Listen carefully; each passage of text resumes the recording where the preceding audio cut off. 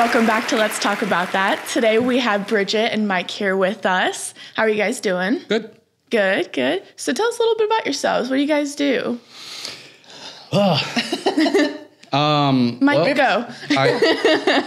I work with my father in a remodeling company during the day, and then at 4 o'clock I go to our plant shop Okay. in downtown Elkhart. And what's your plant shop called? GreenSpace, All right. the plant place. So is that like all together, GreenSpace, the plant? Yeah, we kind of added it later. We started off Okay. as just GreenSpace, and then we realized that we were like, don't know. I kind of like really, that. Oh, we do too, but then it doesn't really tell. No, like you all what- of it together. Oh, yeah, I me too. kind of Yeah. like that Yeah. because sometimes when you're talking to people, you're just like, oh, like that plant place. Yeah. It's literally the plant Yep, place. it's in the name. And, Yep. we've seen lots of places where the name of the business doesn't really explain what you're doing. Right. Right. So what do you do? I run it. Okay. I'm managing it. I order all the plants. So are you the owner or? I'm technically the owner, but Yes. we co-own it. I mean, Okay, gotcha. Yeah. So what has been like the biggest challenge owning your business or starting your business? That's a good. that That's is a good question. It wasn't. There are challenges, but it wasn't a challenge starting Okay. it. It just kind of it morphed into smoothed it. Yeah. right into Okay. it. It was. It's, So have there been any kind of challenges starting things? Oh yeah. well, I mean, switching up our whole lifestyle. Yeah. Yeah. Yeah. What did you originally start off doing? Well, the whole shop is because of COVID. The whole plant thing, all of it. I was managing my sister's flower shop, which Okay. was inside Memorial Hospital. Oh. So when COVID happened, and if you weren't a Beacon employee, they had to shut you down. Like Starbucks and all the restaurants and stuff. Yeah, there had to go for the 2 or 3 weeks. Right. Remember? Back in the Yeah. day when Yeah, it it was was 2 or 3 Yeah, weeks. right. Yeah. so I was like, my sister and she's the owner of Blossom Floral Design. She could just go ahead and do her business out of her home studio, but I didn't have anything to manage at that point. So Right. I was like, I'll take the plants home and take care of them. And we had one plant in our Yep. house at this point. Yep. So It's a money tree. Yep. Try to keep Yep. that thing alive. Yeah. But yeah, we took the plants home and he was able to keep doing because his job was considered Necessary. Yeah. Or essential, whatever. Essential, they call yeah. it. Right. so. It was. But we took the plants home and started taking care of them, and he started having fun. Yeah. And we started just going out to stores and collecting plants that we thought were neat and unusual. And Yep. by that summer, the first summer of COVID, our daughter was vending at the Elkhart Farmers Market. Okay. And she called us one day. She's like, "Hey, bring down some of your plants. There's a ton of people down here. Just bring some plants and throw them on our table." So Yeah. we did that. And she called us about an hour later, 2 hours later. She said, "All your plants are gone. And Oh my goodness. got a couple $100 for you." And I was I'm like, like, what? So the next weekend, we went and bought a canopy and To start set doing up it. our own little booth right next to her, selling Oh, our that's plants awesome. from home. And It kept getting bigger and bigger. Yeah. Well, it's crazy how like with COVID and everything, everybody's freaked out, but also in a way, I feel like it was kind of good for people because it brought people together. Everybody was outside more, families Yeah. were together. And that's all you could do. Yeah. The farmer's market was the only place you Yeah, yeah. could co-mingle. exactly. Yeah. Yeah, Exactly. Definitely something So interesting. to what a watch. great way to like start things off Yeah. for you guys. Yeah, we So- had no idea. Right. I mean, Yeah, it was. if you would have told us 3 years ago that we would have a doing plant this. store, I would be like, You're crazy. Yeah. not at all. That's awesome.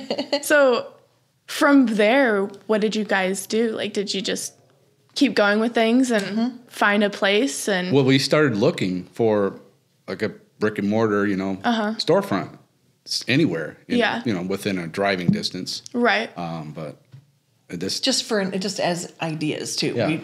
We were still at that point just doing farmers markets in the summer. We did half of the summer the first year, and then the second summer, 2001. Oh, I'm so confused. 2001. The time, the whole okay. COVID time. Yeah. Blur. Yeah. For real too. I can't even think of dates and years. I think it started like 2020. Yes. Because I was still in Technically, college at the time. Yep. Yep. Yep. And everybody was like, "Oh yeah, cool. We get an extra week of spring break, Right. And Yep. nope. Nope. Yeah, they. But we did one full summer of farmers market. But anyway, we would sit there and watch all of the buildings coming up and all of the progress happening downtown. And we watched Martins be built from our booth and every Saturday, and we started going, these people want plants. Yep. They're gonna want plants. want plants. And we started asking some of the customers that would come down, where are you from? And they're from Chicago. Yep. They were moving all here. Yeah. Oh wow. And we're quite sure why, but still, Right. Delcart, But yeah, all of there's- So out of the blue, we happened to be driving past the green block that's on Lexington, where the Electric Brew is, and Thompson Art Gallery, art framing shop. our old and, stomping ground. Kinda, right. And saw paper up on the windows of what used to be Ditto.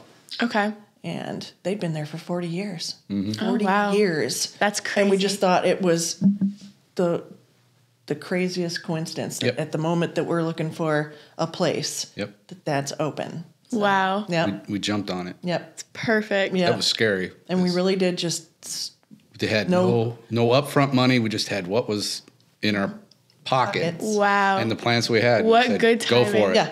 And we really did just we brought all the plants from our shop or from our house, and he built some display tables and all kinds of stuff, and we just opened the doors, as sparse as it was. I look back on pictures now and I'm just like, Yeah, we didn't even do a grand opening or nothing. Just started selling the plants. Go for it. yeah, Okay. and all the money, we just bought more plants Yep. every week. Bought So more was plants, it a bought little more plants. like, at first were you guys like, what do we even do? Or were you kind of familiar with it at that point? Yeah. Especially since you worked in a flower shop beforehand. And we did the farmer's market, so it kind of gave us a Right. little, Right. Okay. Yeah. Okay. So yeah, that was working with people. I never Right. thought, man.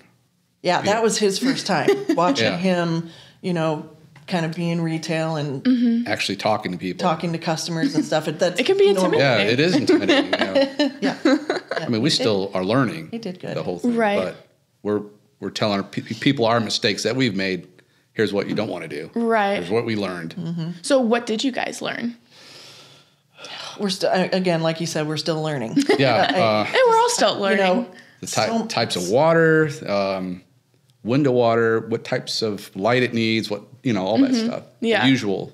But Yeah. it's a little more detailed than just watering it. And we discovered on our own that you don't use city water to water plants. Yeah. I mean, You want to kill it. some that. plants can survive a while, Yeah. the hardy ones, but eventually it'll go Right. away. Right. So what's the difference between some plants? I know some you have to just spray it every now and then. Some you just water it. Like. Yep. Yeah, it just depends. It's an interesting thing. There's some plants that have rhizomes under the soil, which are like potatoes. Yeah. Okay. kind of.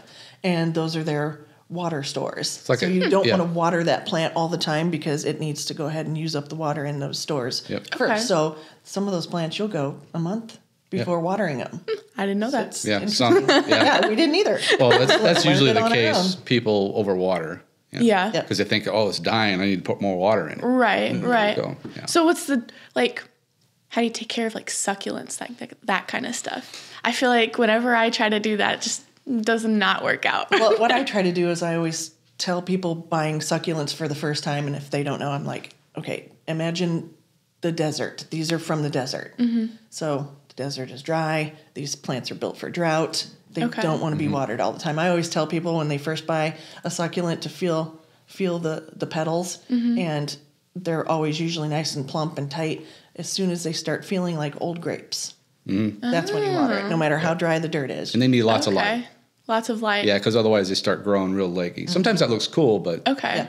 most of them want a lot of light. They want to be Okay. closer to lights. Yeah. I like that. That's a good way of explaining how to do it. Because sometimes they come with the little things like, water every 3 weeks or something like that. Because where your plant is in your house makes a difference.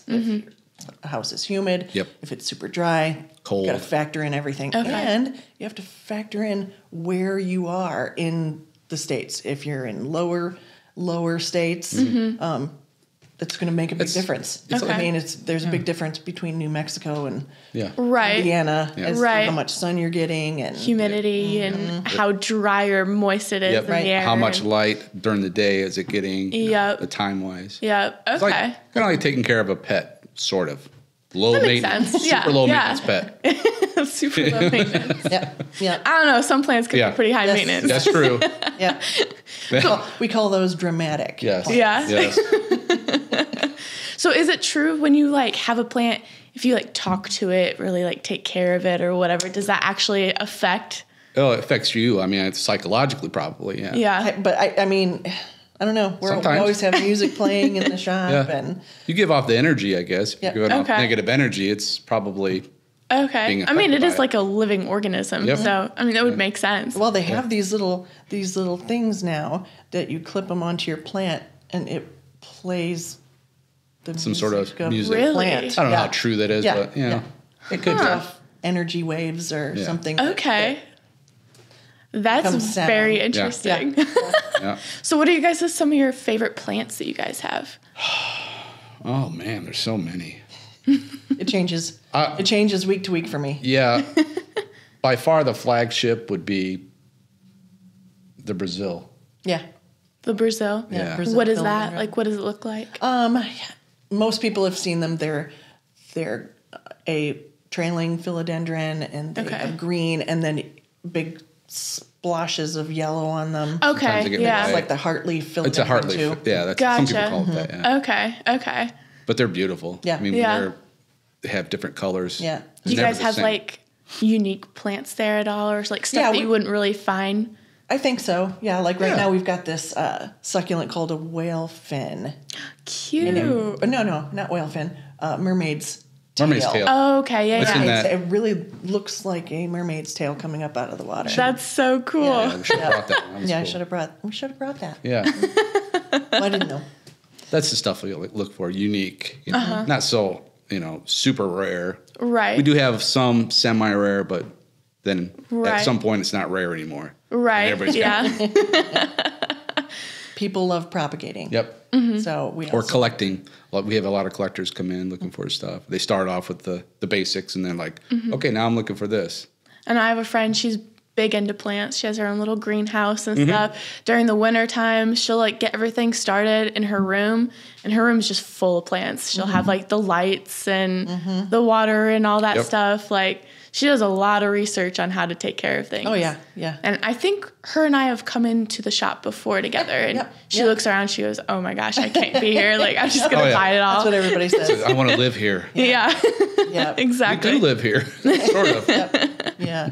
But yeah, we have carnivorous plants. Mm-hmm. That's a new thing for us in the past about year and a half. Yep. Okay.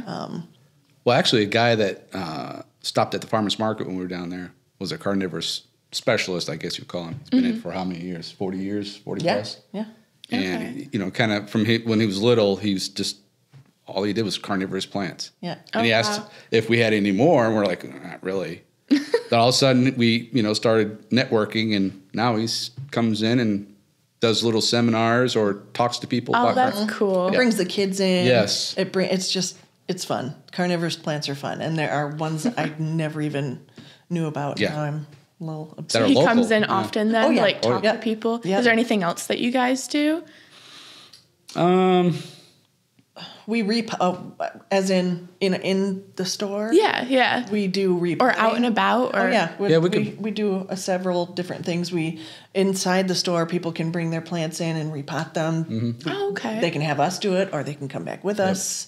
We make our own soil. Yep. That's So awesome. people can come in and Yep. Okay. refill their stuff and learn how to do it, because usually people are scared. Yeah. They're scared they're going to hurt their Yeah, plants. that's it. and- Yeah. And we do classes on how to make terrariums like these little guys.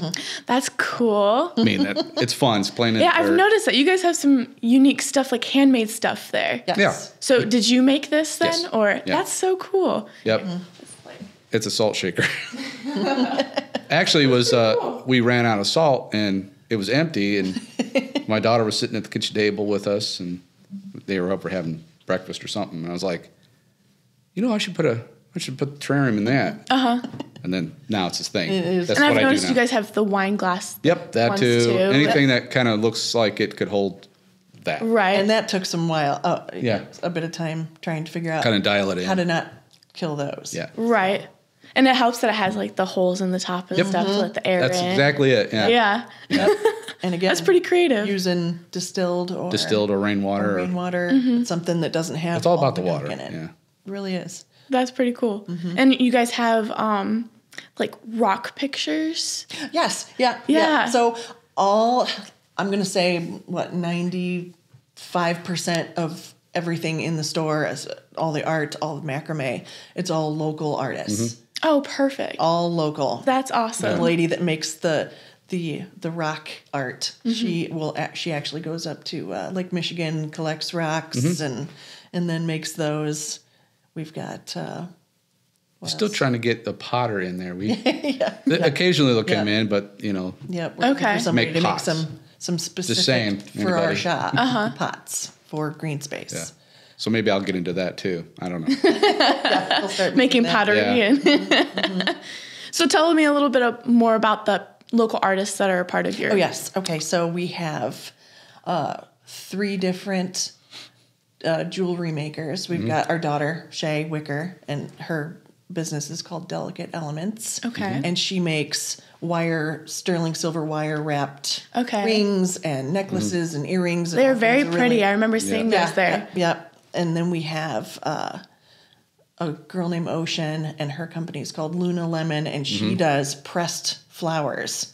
Okay. Dried pressed flowers. She does it all herself. They're really, really cool. She does just really amazing work. And just this week, we have Dogwood Designs by Danny. And Okay. she came in, and she's a sterling silver jewelry maker. And she came in and she grabbed some string of hearts, and she grabbed some Hoya flowers, and she took them home and made molds out of them. So right now we've got actual string of hearts too. That's pretty cool. Yeah. So now we've got these beautiful earrings, and I've got all kinds of her necklaces and some really cool rings, spinner rings and stacking rings, just all. Okay. Kind of like fidget rings. Yes. Yeah. Yeah. Okay. Yep. And a lot of artwork. those. We got your dad's artwork on the wall. Yep. My dad does all the art. Okay. That happens to those aren't for sale. Right. There will be some for sale Someday, yeah. Someday, but all the ones in the shop are just kind of my home. Okay. Our home collection, and just because we're not at home as much, we just put the art down. Right. Right. Yeah. What about I noticed lamps there. Oh, Those were really cool. Yeah, so the lamps are made by, his name's Kerry Osborne, and he is or was one of the owners of the Green Block. Okay. And he has, in the last space that used to be Augustino's Pizza place, that's where he displays all of his lights. And the globes are made from uranium glass. Oh, wow. So yeah, it's pretty cool. Yeah. Okay. And he'll travel to go get those. Okay. He builds them, and it's kind of a steampunk Yeah. style. So he gets all the supplies and Oh, he yeah. builds it himself. Yep. That's pretty cool. Yeah. Yep. I love that. Yeah, Yep. they're really neat. And then we put stuff together ourselves. We have Yeah, a stained I like- glass one up in the front window Oh. that it's just a crazy. The lamp itself is a Yeah, but kind of just hodgepodge. is yeah.